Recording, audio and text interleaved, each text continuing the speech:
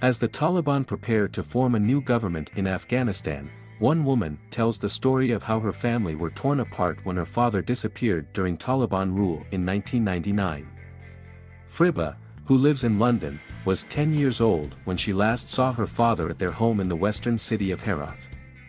Her family believes he was abducted by the Taliban. This is her story. Names have been removed to protect the identities of those involved. Living under the rule of the Taliban regime is like being in an abusive relationship. At first, it's good.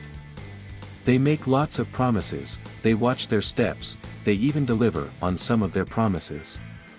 But while you are being lulled into a false sense of security, they are making their plans.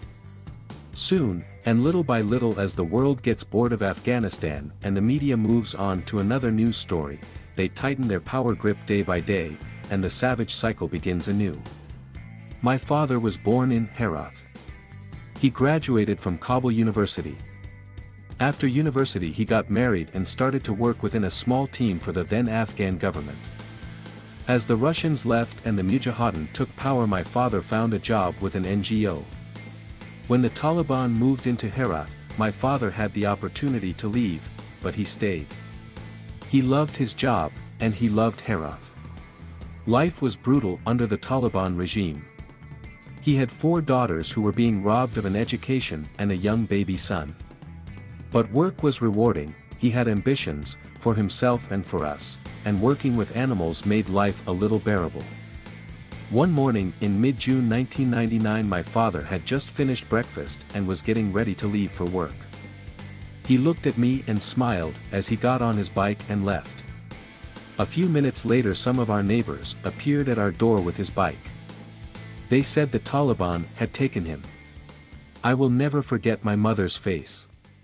It was frozen in shock. She took my 5-year-old brother's hand and ran out of the door, desperate to find him. That evening my mother returned with the weight of the world on her shoulders. There was no news of my father, no news of where he was, or if he was even alive. My uncles and other friends tried unsuccessfully to find out about where he was being held. Every day my mother would visit every Taliban office. They refused to listen to her. After exhausting every avenue, my uncle went to Kandahar where he had heard the Taliban had moved some prisoners. But there was no news. Then he went to Kabul and Mazar-i-Sharif, but he wasn't there either. Our neighbors who had witnessed his arrest were sure, and they had seen those same Taliban members arresting other neighbors and later releasing them from a prison in Herat. My mother was strong, a lioness, she would not let it go. Against family advice, she took my brother and went to Kandahar, to the office of the leader of the Taliban, Mullah Omar. The Taliban beat and threatened her. They said if she was seen again, she would be stoned to death. My mother returned home, disappointed and defeated. Life under the Taliban went from a living hell to a black hole of hopelessness. My mother, fearing for our lives, decided to leave Afghanistan and took us to Mashhad, Iran. In 2004, when things had improved in Afghanistan, we returned.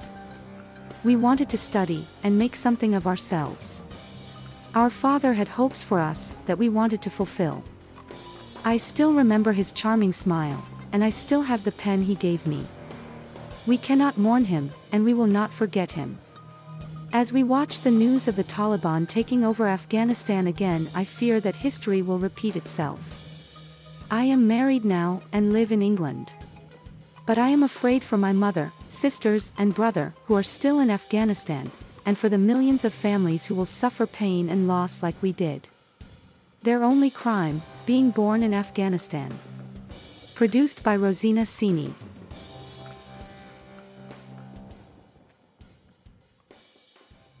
Thank you for watching.